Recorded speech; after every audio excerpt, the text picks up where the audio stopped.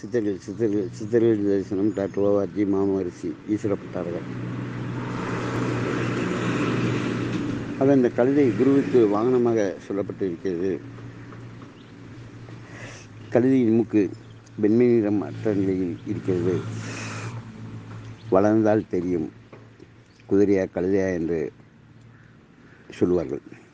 அந்த நிறங்களின் தன்மையில் மாறுபடக்கூடிய தன்மை இருக்கிறது. நம் உடலிலே இந்த கழுதைக்கான மகாசக்தி நம்முடைய காதுகளிலே இருக்கிறது என்று சொல்வது தவறாக இருக்காது. காதுகளுக்கு உள்ளே இல்லை. இந்த காதுகளின் வெளிவட்டமான பிரேம் என்று சொல்வார்களே, அந்த வெளிவட்ட பாதையிலே இந்த கழுதைக்கான மகாசக்தி இருக்கிறது. இந்த வெளிவட்ட பாதையிலே தோடுகளை அணிந்து கொள்ளுவதன் மூலமும் இந்த வெளிவட்ட பாதையிலே இரவிலே ஸ்தீல குளிர்ச்சியான உடம்பாக இருந்தால் வேப்பெண்ணெயை தடவி கொள்வதன் மூலமும், அளவாக வெப்பமான உடம்பாக இருந்தால் விளக்கெண்ணெயை தடவி கொள்வதன் மூலமும் இந்த மகாசக்தியை நமக்குள்ளே எடுத்துக்கொள்ள முடியும். பிறருக்கு அதை கொடுத்து கொள்ளவும் முடியும். நமக்குள்ளே தீமைகள், விதி வியாதிகள், ஏவல் பில்லி சூனியம் போன்றவை வராமல் தடுத்து கொள்ளவும் முடியும். நாம் குழந்தையாக இருந்தபோது உச்சிக்குழி வாசல் நமக்குள்ளே திறந்திருந்தது.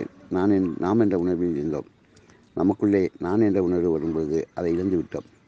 அவ்வாறு அந்த உணர்வு நமக்குள்ளே மாறுவதற்கு காரணம், பிறக்கின்ற பொழுது ஒரு குழந்தைக்கு காதில் அந்த வெளிவட்டத்தில் இருக்கின்ற நிறம் தொடர்ந்து இருந்துவிட்டால் அந்த குழந்தை ஞான குழந்தை என்பதை நாம் அறிந்து கொள்ள வேண்டும். அப்படிப்பட்ட குழந்தைகள் தங்களுடைய கால் கட்டவிரலை சூப்புகின்ற தன்மையாக செயல்படும். நாம் கால் கட்டவிரலை சூப்பாவிட்டாலும் பரவாயில்லை, சாப்பிடும்போது நம்முடைய விரல்களை நாம் சூப்பினால் அசிங்கமாக எண்ணுகிறார்கள். அதை ஒரு நாகரிகமற்ற தன்மையாக எண்ணுகிறார்கள். உள்ளங்கையிலே சோறுபடிமடி வைத்து சாப்பிடும்போது அங்கே செவ்வாய் இருக்கிறார். செவ்வாய்க்கு அன்னமிடுவதன் மூலமும் செவ்வாயின் தன்மையை நாம் மாற்றிக்கொள்ள முடியும். செவ்வாயின் எண் 9 இருக்கிறது. சுக்கிரன் 6 இருக்கிறார். குரு 3 இருக்கிறார்கள். 3 6 தேவகுரு அசுரகுருவாக இருக்கிறார்கள். இவர்களை சமப்படுத்தவும் முடியாது, இவர்களை சமாதானப்படுத்தவும் முடியாது. ஒரு யுத்தம் ஒரு அமைதிக்காகவும், ஒரு அமைதி இன்னொரு யுத்தத்திற்காகத்தான் இந்த 2 குருவும் செயல்பட்டு கொண்டே இருக்கிறார்கள். இதிலே ஒற்றை கண் பார்வை என்ற நிலையிலே சுக்கிரன் இருக்கிறான். அந்த தியானத்தை நமக்குள்ளே எடுக்கும் பொழுது இந்த மகாசக்தியை நாம் பெற முடியும். குரு என்ற நிலையிலே தட்சிணாமூர்த்தி மாயன்கள் நிலையாக இருக்கிறார். நாம் பிறந்த எண்ணுடன் 24 என்ற எண்ணை சேர்க்கும் பொழுது அந்த மாயன்கள் உலகத்திற்கு நாம் செல்ல முடியும். வெளியே 7 கட்டம், உள்ளே 5 கட்டம், நடுவிலே 3 கட்டம் போட்ட தாயக்கட்டம். வணங்கப்பட வேண்டிய பொருள். இந்த மாயன்கள் சக்தியை நமக்கு உலகத்திலே கொடுக்கக்கூடிய பொருள். ஒரு சிலேட்டிலே சாதாரணமாக இதை வரைந்து வைத்திருந்தால் கூட, வரைந்து மேற்கு திசையிலே கீழ்ப்பக்கம் மேற்கு என்று வரும். கீழ்ப்பக்க கட்டம் மேற்கு திசையாக வரும். அப்படிப்பட்ட நிலையிலே வீட்டில் வைத்து விட்டால் கூட பல அதிசயமான நிகழ்ச்சிகள், அபூர்வமான நிகழ்ச்சிகள், உடலில் இருக்கக்கூடிய வியாதிகள் எல்லாம் பின்னால் வரக்கூடிய வியாதிகளுக்கான அறிகுறிகள் முதலே தென்பட்டு அந்த அறிகுறிகளை நாம் மாற்றிக்கொள்ள முடியும். பல்வேறு ஞானிகள் நம்முடன் பேசக்கூடும். நாம் தவறாக நடந்து கொள்கின்றால் நம்முடைய மனசக்தி நம்மை ஏசக்கூடும். ஆக ஏசினாலும் பேசினாலும் பிரபஞ்சம்தான் அதை வழிநடத்துகிறது என்ற நிலையின் வழித்தொடரிலே சென்று பிரபஞ்சத்திற்கு மரியாதை கொடுத்து, காற்றை வணங்கி, நீரை வணங்கி, நிலத்தை வணங்கி, அக்னியை வணங்கி, இவை 4ஐயும் வணங்குவதற்கு பதிலாக ஆகாயத்தை வணங்கினால் கூட போதும் என்றால் இந்த 4ம் ஒன்றை ஒன்று குன்று தின்று வாழக்கூடிய தன்மையாக இருக்கிறது. இதுவே நமச்சிவாய என்ற மந்திரமாக இருக்கிறது. இதை நீக்கக்கூடிய சக்தியாக யகாரம் என்ற காற்று வருகிறது. இந்த யகார முனையாக யமுனை நதியாக மூக்கு இருக்கிறது. ஆக நாம் கங்கையாக மாற வேண்டும். ஆக கண்வெளி இடது கையில் வழியே இந்த மகாசக்தியை நாம் எடுக்க முடியும். அவ்வாறு எடுக்கும்பொழுது வலது கை பெருவிரலை உள்ளங்கையிலே வைத்துக்கொண்டு 4 விரலை மேலே மூடிக்கொண்டால் அந்த மகாசக்தி காற்று சக்தியாக நமக்குள்ளே மிகப்பெரிய ஒரு ஆட்சியோக ரகசியம் உங்களுக்கு அங்கே வரும். அப்படி வரும்போது வாயை திறந்து வைக்காமல் மூடிக்கொண்டிருந்தால் காற்று உங்களுடன் உள்ளே வருவதை நீங்கள் உணர்வது போல் உங்களுக்குள்ளே கொட்டாய் வந்து விட்டால் நீங்கள் தியான வாசலுக்குள் நுழைந்து விட்டீர்கள். அமைதியான வாசலுக்குள் நுழைந்து விட்டீர்கள். ஜீவசமாதியான சிதறலின் வாசலுக்குள் நுழைந்து விட்டீர்கள். சிதறலின் சப்தலைகளில் 17 பூமிக்குள்ளே தவம் செய்து என்ற செல்வர்களின் நிலையத்திற்குள் உந்து விட்டீர்கள். உங்கள் வீட்டிலே சுவர்கொழிவின் சப்தம் கேட்க ஆரம்பித்துவிட்டது என்பதை உண்மையிலே உங்களால் உணர்ந்து கொள்ள முடியும். ஆனால் இவற்றெல்லாம் நமக்கு பிரச்சனைகள் இல்லை, நமக்கு விதி இல்லை, வியாதி இல்லை என்று எண்ணக்கூடாது. நாம் செய்த பாவங்களுக்காக மட்டும் நாம் தண்டனை பெறுவது கிடையாது. நம் முன்னோர்கள் செய்த பாவங்கள், சாபங்கள் எல்லாம் கூட நமது உடலில் இருந்து கொண்டு செயல்படக்கூடிய நிலைகள் உண்டு. அவர்கள் முக்திக்கு செல்ல வேண்டும் என்பதற்காகத்தான் நாம் பிறப்பித்திருக்கிறோம். தாய் தந்தையர் நம்மை பெற வேண்டும் என்று ஆசைப்பட்டு பெறுவது கிடையாது. இது பெண்களுக்கு முக்கியமான விஷயம். எல்லா தாய் தந்தையுமே ஆண் குழந்தைகளை விரும்பக்கூடிய நிலைகளாக இருக்கிறார்கள். அது பெண்ணாக பிறந்துவிட்டால் அந்த குழந்தையை பார்க்கின்ற முதல் பார்வையிலேயே அவங்களுடைய மனம் சங்கடப்படக்கூடிய நிலைகளாக இருக்கிறது. ஆக அந்த பார்வை என்ற சங்கடம் யாரெல்லாம் இந்த குழந்தையை பார்த்து இதுவும் பெண் குழந்தையா, இது பெண் குழந்தையாக பிறந்து விட்டதா என்ற ஏக்கத்தை ஒருவர் எடுக்கும்பொழுது சர்வ நிச்சயமாக அந்த பெண்ணுக்கு எல்லா விதமான சாப பாவனைகளும் சூழக்கூடிய தன்மை எல்லாம் இருக்கிறது. இவற்றெல்லாம் தப்பித்துக் கொள்வதற்கு, மனம் பித்தாகி அலைகின்ற மயக்க நிலையிலிருந்து நம்மை நாம் மாற்றிக்கொள்வதற்கு இந்த இடதுகை தியானம் வலதுகையை மூடிக்கொண்டு செய்கின்ற நிலையிலே குதத்துவாரத்தின் வழியாகவும் காற்று வெளியிடும் பொழுது அவர்களுக்கு இருக்கக்கூடிய பணப்பிரச்சனை மாறக்கூடிய நிலை அங்கே உருவாகும். இந்த பணம்தான் எல்லாவற்றிற்கும் இந்த பிரச்சனைகளுக்கு ஆதாரமாக இருக்கிறது. இதுவே பூதாகாரமாக எல்லோரிடமும் உருவெடுக்கக்கூடிய தன்மையாக இந்த உலகத்திலே மாறிவிட்டன. அந்த காலத்திலே வீடு இல்லாதவர்களுக்காக யார் வீடு கட்டினாலும் படிப்பதற்கு திண்ணை அமைத்திருப்பார்கள். உணவில்லாதவர்களுக்காக காலையில் நீராகார சட்டியை வெளியே வைத்திருப்பார்கள். ஆக ஒரு குழந்தைகள் பசியோடு இருக்கக்கூடாது என்பதற்காக சுடுசோரை ஆக்கி அதிலேயே சிறிய ஒரு பால் பாத்திரத்தையும் வைத்து பால்சோறு பிள்ளைச்சோறு கொடுக்கிறோம் என்று பல வீடுகளில் வைத்திருப்பார்கள்.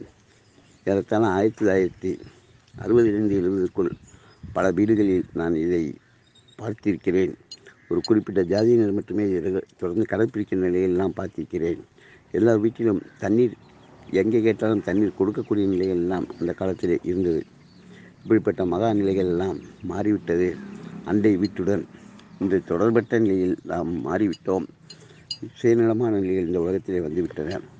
பணம் இல்லாவிட்டால் வாழ முடியாது என்ற நிலை இருக்கிறது. ஆக இந்த பணத்திற்காக செலவிடுகிற நிலை வரும்பொழுது நமது உடலில் இருக்கக்கூடிய 5 புலன்களும் செயலிட்டு போய்விடுகின்றன. பித்தப்பையிலே நீர் சுரந்து அது ஆணாக இருந்தால் அவனை நேசிக்கின்ற பெண்களை பாதிக்கின்ற நிலையாக இருக்கிறது. ஆக பெண்களுக்கு வருகின்ற எல்லா விதமான நோய்களுக்கும் அவர்கள் யார் மீது அக்கறையும் மனதிலே சர்க்கரையும் வைத்துக்கொண்டு நினைத்து கொண்டிருக்கிறார்களோ, அவர்களுக்காக பிரார்த்தித்து கொண்டிருக்கிறார்களோ, அந்த நிலைகள் அவர்கள் வாங்கிக் கொள்ளக்கூடிய நிலையிலே தாங்கி இருக்கிறார்கள். ஆனாலும் அதை தாங்கிக் கொள்ளக்கூடிய நிலையாக அவர்களுக்குள்ளே அந்த பண வசதி இருந்தால் மட்டுமே அதை தாங்கிக் கொள்ளக்கூடிய நிலை வருகிறது. இருந்தாலும் கூட இறைவன் பெண்களுக்கு இந்த மகாசக்தியை சாபத்தை கொடுத்துவிட்டு அதை மாற்றுவதற்காகத்தான் பெண்களின் இரத்தத்தை சுத்தப்படுத்துகிற நிலையாக மாற்றி அமைத்து இருக்கிறான். ஆக இவ்வாறு பாவ சாப வினைகள் நம்முடைய விதி அமைப்பில் மட்டும் வருவது கிடையாது. நம்முடைய பாரம்பரியம் என்று சொல்லக்கூடிய தாய் தந்தை வழித்தொடரிலும் நமக்கு வரத்தான் செய்கிறது. அது சங்கடமான சங்கடமான நிலைகளை நமக்கு தரத்தான் செய்கிறது. சொல்லவும் முடியாமல் மெல்லவும் முடியாமல் மலைப்பாம்பு தவளையை ஆட்டுக்குட்டியை முழுங்குவதற்கு எவ்வாறு தனக்குள்ளே போராடி கொண்டிருக்கிறதோ அதை போல பல்வேறு நிலைகள் இந்த உலகத்தில் நடந்து கொண்டுதான் இருக்கிறது. நாம் சந்திக்கின்ற பல மனிதர்களில் யாரும் பண விஷயத்திலே கடன் அற்றவர்களாக இல்லை. எல்லோருமே பணப்பிரச்சனையில் சிக்கி தவிக்கிறார்கள். சிலருக்கு கைவிரல்கள் வரை கடன் இருக்கிறது. சிலருக்கு காலிலே மணிக்கட்டு அளவில் தான் கடன் இருக்கிறது. ஆனால் பலருக்கும் கழுத்து பிடியாக கடன் இருக்கின்ற வாழ்க்கையெல்லாம் நாம் பார்க்க முடிகிறது. சிறு தொழில்கள் நசிந்து விட்டன. சிறு தொழில்களில் கூட பெரிய பெரிய பண முதலைகள் கைவிக்கின்றதாக என்ற உலகம் மாறிவிட்டது. ஆக நமக்குள்ளே ஒரு உயிர் போராட்டம் நடந்து கொண்டே இருக்கிறது. இவற்றிலிருந்து மாற்றிக்கொள்வதற்காகத்தான் மரணம் என்று சொல்லக்கூடிய தன்மையின் ரகசியத்தை சித்தர்கள் ஞானிகள் ரிஷிகள் எல்லாம் கழுத்து பகுதியில் அந்த மரணத்தின் சக்தி இருக்குது என்பதை உணர்ந்திருந்தார்கள். ஆனால் ஜப்பானிலே இந்த மரணம் என்பது வயிற்று பகுதியில் தான் இருக்கிறது. வயிற்றில் இருக்கக்கூடிய அடிவயிற்றிலே அந்த மகா உஷ்ணம் இருக்கிறது என்ற நிலையிலே அவர்களின் செயல்பாடு அங்கே இருக்கிறது. ஆக இந்த கழுத்து பகுதியில் தான் சிவன் விஷத்தை அருந்தினான். பார்வதி அந்த விஷத்தை கழுத்திலேயே அடக்கிவிட்டு அமிர்தமாக்கினார் என்று சொல்லப்பட்டு இருக்கும். ஆக இந்த கழுத்து பகுதியில் இருந்து ஒரு முறை சில நண்பர்களுக்காக, சில ஆத்ம நண்பர்களுக்காக, மிக வேண்டிய நண்பர்களுக்காக இறைவன் எனக்கு தாய் தந்தையமாக இருக்கிற மகரிஷியின் கட்டளைப்படி ஒருவரின் உடலில் பெண்டிலம் என்று சொல்லக்கூடிய நீரோட்ட கருவியை வைத்துக்கொண்டு அவரது உடலில் அதை இடமாக சுழற்றும் பொழுது அவருடைய உயிர் சக்தி அந்த பெண்டிலத்தின் மூலம் ஏறிக்கொள்கின்ற தன்மையாக இருக்கும். அதை நாம் ஆவாகனம் செய்கின்றவையாக நம்ம கையிலே தேங்காயை வைத்துக்கொண்டு தேங்காயை நோக்கி அது தானாக வரும். தேங்காய்க்கு அந்த ஈர்ப்பு இருக்கிறது. தென்னை மரத்திலே மகாசக்தி இருக்கின்ற காரணத்தை இந்த உலகத்திற்கு உணர்த்திய சமீபத்திலே பிறந்த மகாரிஷி சுப்பிரமணிய பாரதியார் அவர்கள் அதை உணர்த்தியிருந்தார்கள். அவர் இந்த இறைவனிடம் ஏதாவது பொருள் கேட்க வேண்டும் என்று கேட்கவில்லை. எனக்கு காணி நிலம் வேண்டும், அங்கே 10-15 தென்னை மரம் வேண்டும் என்று கேட்கிறார். ஆக மரங்களிலே மகத்தான சக்தி இருக்கிறது, தென்னை மரத்திலே மிக அற்புதமான சக்தி இருக்கிறது என்பதை அவர் உணர்ந்திருந்தார். ஆனால் இந்த தென்னை மரத்தையும் வீழ்த்துகின்ற சக்தியாக வேப்ப மரம் இருக்கிறது. ஒரு தென்னை மரத்திலே வேப்ப மரம் வந்துவிட்டால் அந்த தென்னை மரத்தின் உயிர் சக்தி நடுங்கக்கூடிய நிலைகளாக இருக்கிறது. ஆக வேப்ப மரத்தின் அருகிலே நாம் செல்லும் பொழுது கூட அது மிகப்பெரிய ஒரு மகா சக்தியாக இருப்பதால் அது நமக்குள்ளும் செயல்படக்கூடிய வாய்ப்பு இருக்கிறது. வேப்ப மரம் தென்னை மரத்திற்கு கிடைக்க வேண்டிய தண்ணீரை தானே உறிஞ்சி குடிக்கிற நிலைகளாக வரும்பொழுது தென்னை மரம் தனக்கான தண்ணீரை எடுப்பதற்காக தலையை அசைத்து வேர்ப்பகுதி மூலமாக உறிஞ்சி ஊதுவதற்கான காற்றை உள்ளே அனுப்புகின்ற தன்மையாக இருக்கும். ஆக வளர்பிறை தேய்பிறை என்ற நிலைகளுக்கெல்லாம் தாண்டி இந்த வளர்பிறை தேய்பிறை தன்மைக்கு உட்பட்டவர்களாகத்தான் பெண்களுக்கான உடல் அமைப்பு இருக்கிறது. ஆக பெண்களுக்கான கர்ப்பப்பை குழந்தை இல்லாத பாக்கியம் போன்றவற்றை மாற்றித் தருவதற்கான ஒரு மகாசக்தி வேப்ப மரத்தில் இருக்கும் என்று சொல்லப்பட்டிருக்கும். ஆனால் இவற்றிற்கெல்லாம் அப்பாற்பட்ட சக்தி அசோக மரத்தில் இருக்கிறது. அது பெண்களின் கர்ப்பப்பையை சுத்தம் செய்வதற்கும் பயன்படுகிறது.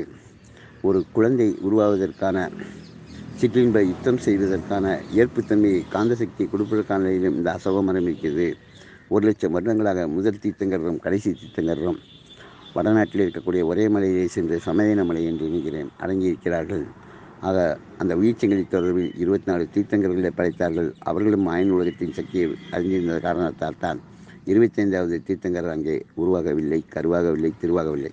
ஆனால் இவர்களின் சக்தியெல்லாம் நாம் வடநாட்டுக்கு செல்ல முடியுமா, அந்த மலையை சென்று காண முடியுமா, நம்முடைய நிலைகளை மாற்றிக்கொள்ள முடியுமா என்று எண்ணுகின்ற பல ஆத்ம நண்பர்களுக்காக கூறுகிறேன். இந்த மகாசக்தியெல்லாம் அசோக மரத்திலே இருக்கிறது, அசோக மரத்திலே இருக்கிறது, அசோக மரத்திலே இருக்கிறது. இந்த அசோக மரம் என்பது தீர்த்தங்கர்கள் எங்காவது அமைக்கப்பட்டால் அவர்கள் கண்ணிலே ஒரு உயிரொளி உண்டு, இன்றும் என்றும் செயல்படக்கூடிய மகாசக்தியாக இந்த 24 தீர்த்தங்கர்கள் இருக்கிறார்கள். இந்த 24 தீர்த்தங்களிலே பார்கவிநாதர் பத்மாவதி தாயார் என்ற நிலையிலே செயல்படக்கூடிய தன்மையாக இருக்கிறார். இந்த பத்மாவதி தாயாரே பாலாஜியாக இருக்கிறார், பாலா மந்திரமாக இருக்கிறாள், ஏழுமலை ஆலயத்தின் பாதத்திலே இருக்கிறாள் என்பது ஆச்சரியமான உண்மை. வியாழக்கிழமை அந்த பாத தரிசனம் ஏழுமலையான ஆலயத்திலே நடத்தப்படுகிறது.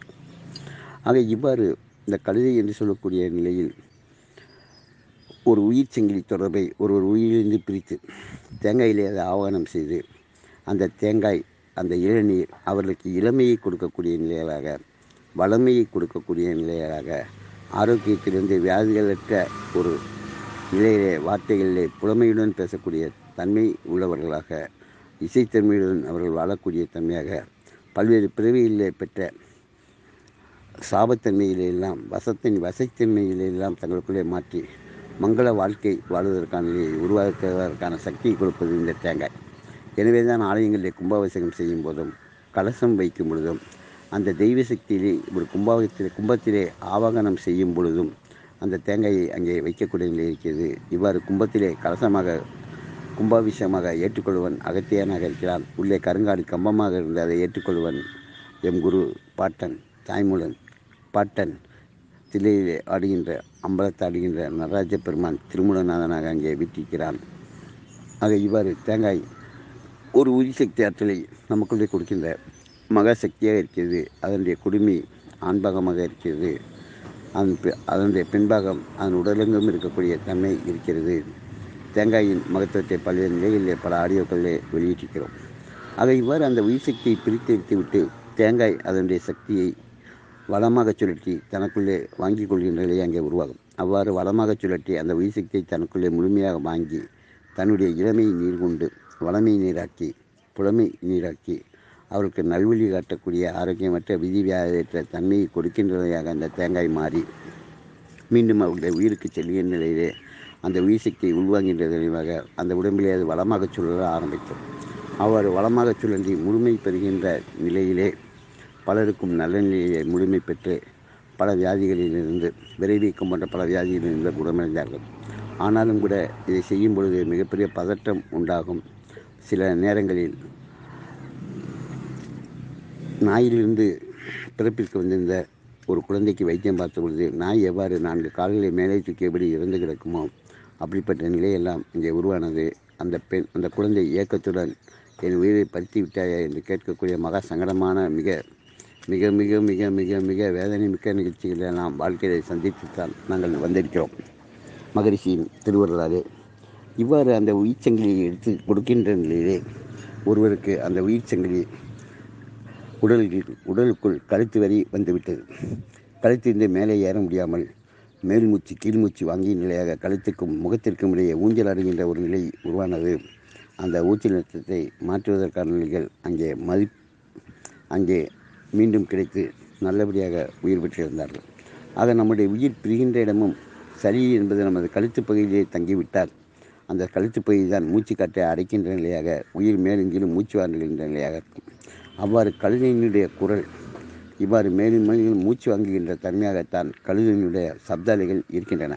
ஆக இந்த கழுதையின் சப்த அலைகளை இந்த தேங்காய் ரகசியம் உயிர் வித்தைகளை எல்லாம் நீங்கள் கற்றுக்கொள்ள வேண்டும், பெற்றுக்கொள்ள வேண்டும் என்று எண்ண வேண்டாம்.